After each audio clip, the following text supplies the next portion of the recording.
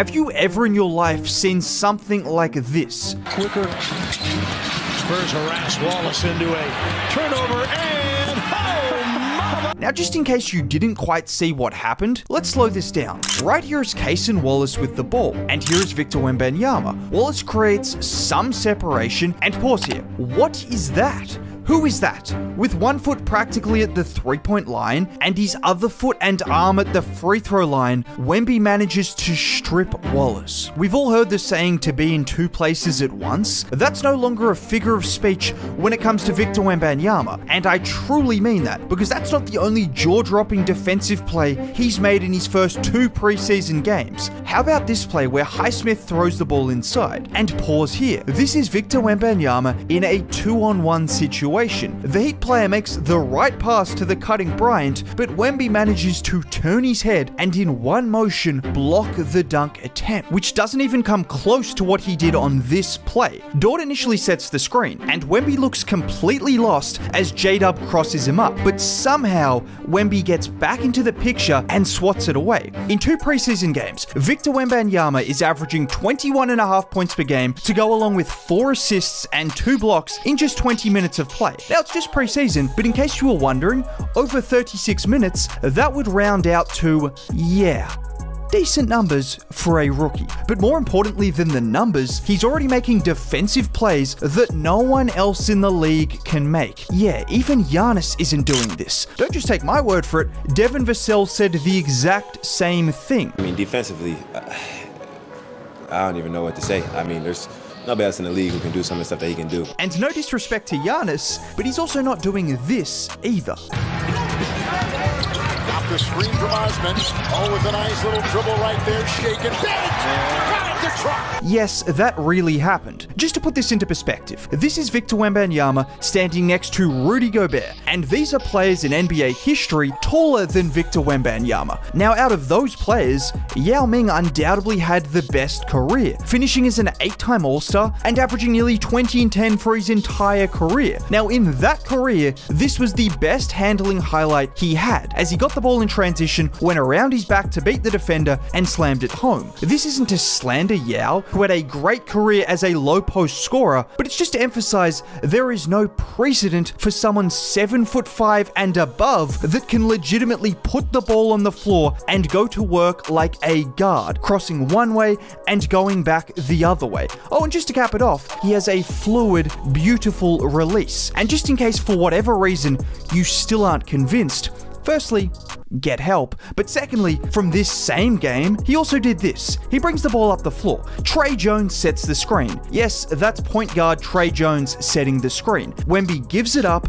Jones throws it up, and look where Wemby catches the ball. In this situation, most people would gather it and then try to go up. Yeah, Wemby doesn't do that, as he somehow just makes it work. Or from the same game where he gives it up to Vassell. They run a pick and pop. Robinson closes out to him, so he puts it on the floor, spins back inside, and knocks it down. And it's this right here which makes Victor Wembanyama the most unique prospect in NBA history. Not only does he have the skill to handle the ball, unlike anyone we've ever seen at that size, not only can he also finish when he gets to his spots, but the mobility and coordination for someone that size, it genuinely does not make sense. And another example of that is from the OKC game, where Wemby gets the ball at the three-point line. He pump fakes, spins inside, and the up and under layup with his opposite hand. There are guards in the league that don't have that level of control or touch. Guards. This is a 7'5" shot blocking monster looking like Dr. J. Oh, and for what it's worth, if you watch this entire possession, before Wemby gets the ball back, he dropped this absolute dime to a cutter. And despite the hype, if there is one area of his game that doesn't get nearly enough attention, it's his passing ability. And pretty much all of those assists have come as a result of defenses panicking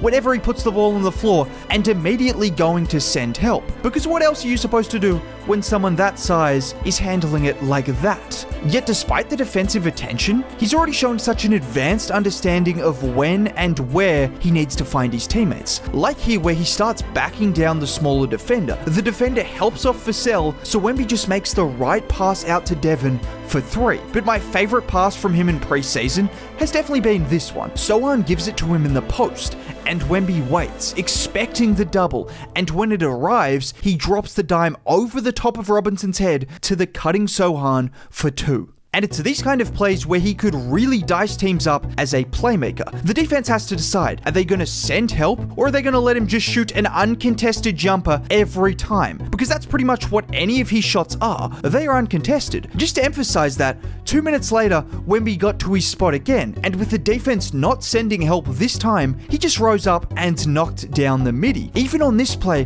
where he casually spins one way before crossing back, and with the help edging over, he kicks it out to Vassell for the 3. Now, what's even more exciting about his passing ability is who he's playing for. This is Greg Popovich. This is the San Antonio Spurs. And whilst it would be fun to watch Wemby ISO 30 times a game, the fact he's going to learn to play winning basketball from day one is what's going to give this team the best chance of winning multiple chips going forward. Now, just to emphasize how easy he makes everyone's job, this is what Pop said following the recent game. I called one play for him all night, and I think he got over 20. He just did that because he's a good basketball player. And this also speaks to Wemby's skill set as a big man. I've talked about how ridiculous it is that he can bring the ball up, hit a crossover, and then get to his spot, but it's equally ridiculous that he can move off the ball at full speed, catch it in rhythm, and rise up for either a mid-range shot or knock it down from beyond the arc. And when you think of the recent NBA champions, it's no coincidence that the best players have all been willing off-ball movers. Nikola Jokic, Steph Curry, Giannis Antetokounmpo. Wemby has a lot of those traits in his own unique way. In addition to this, you know what this says about the Spurs as a team? Everyone on that team understands just how good this man can be, because despite Pop not telling them to run the offense through him, despite it being preseason and everyone looking to create for themselves, guys like Vassell, Sohan, and Jones were constantly looking to get him the ball in advantageous positions, and having selfless teammates shouldn't be overlooked.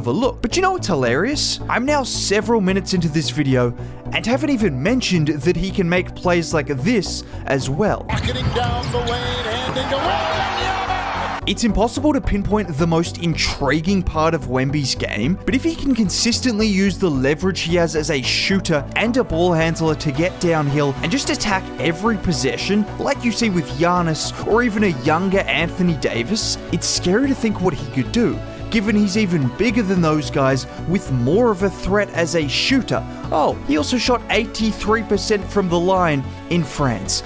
So don't even think about Hacker Wemby either. Not to mention the lob threat he poses. You saw him call for that lob from the free throw line, but in the same game, he nearly threw down a reverse alley-oop on a mistimed lob. Just sit back and enjoy, because the hype is real.